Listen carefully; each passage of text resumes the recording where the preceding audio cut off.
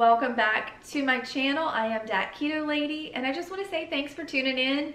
Y'all are subscribing like crazy, and that is awesome because y'all are helping my channel grow, and I am truly thankful for that. Today we're going to be making a recipe from my e-cookbook, Big Easy Keto, available on thatketolady.com, and that recipe is for crispy ribs. This is a very easy recipe to make, and it doesn't require any special ingredients, so let's get cooking. Here's what we're gonna need for this recipe. We have our ribs right here. These are the pork spare ribs, and as you can see, it has a lot of fat on it. The reason that I get the spare ribs is because of the fat. It gets super crispy, and that's the part that I like. Yeah, the meat is good too, but I like to enjoy the crispy parts along with it. This is about 4.5 pounds, a little bit over 4.5 pounds. Get this at Walmart, or I get the double pack from Sam's. It just depends on where I'm going for that week for the groceries and things like that.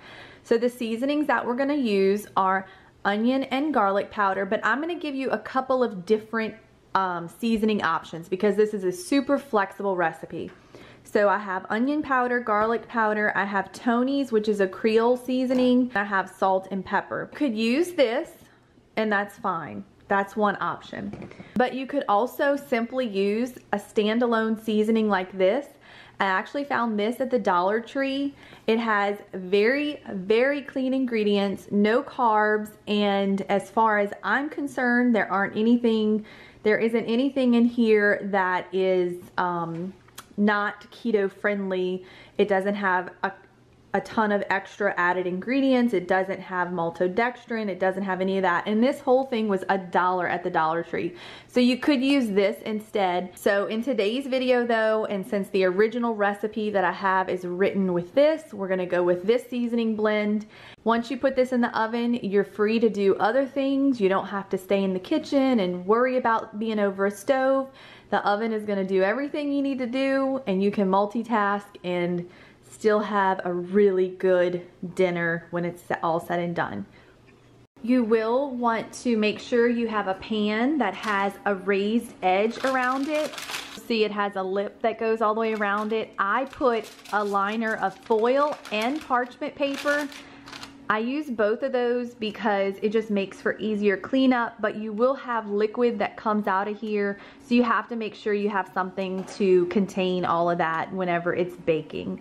So number one, I don't wash the ribs. I just take them out of the package that it's in, over the sink, and just kind of let the juices that were on it drain off into the sink. So it's relatively dry already. It's, you know, as dry as it's gonna get. And then second of all, I do not remove the membrane on the back. I never have. That just feel like it's a step I don't have to do. But if you want to, by all means, it's perfectly fine. It will not change the recipe as far as that is concerned. But I just do the easiest way possible, and that is take it out of the package, put it in the pan, season it, toss it in the oven.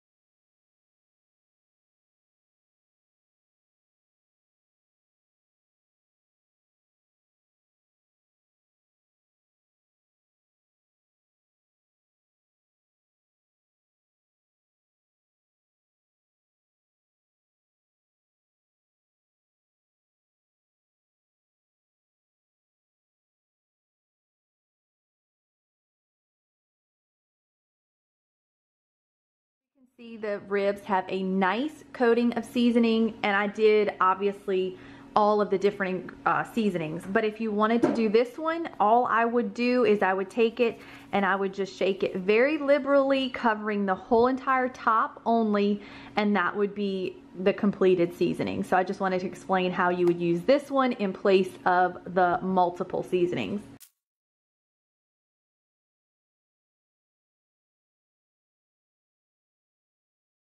Covered the pan with aluminum foil. It's going to go in a preheated oven that is on 350 degrees for 3 hours.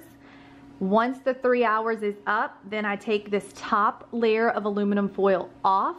I will turn the broiler on and let them crisp up on top for between 3 and 5 minutes.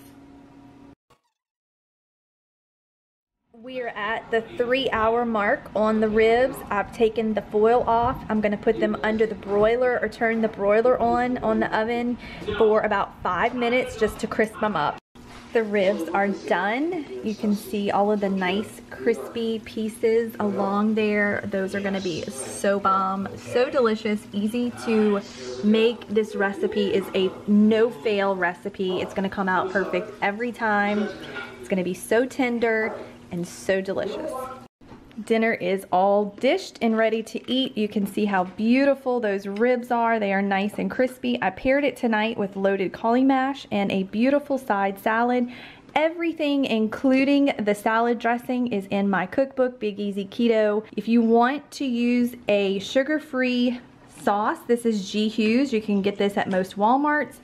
This is another good option, Alterna Sweets, but this one is only available, as far as I know, online, but this one is really good. I just wanted to give you 2 sugar-free options, so now let's dig in. That concludes today's video. I hope y'all enjoyed it, and more importantly, I hope that you will make the recipes and share it with the ones that you love the most. If you haven't already checked out my e-cookbook, go check it out. You can print it after purchase too, even though it is an e-cookbook.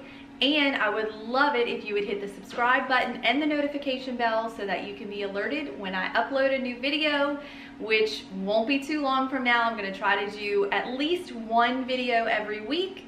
I don't know what all the recipes will be, but I'm gonna keep them interesting and delicious. So I'll see you next time.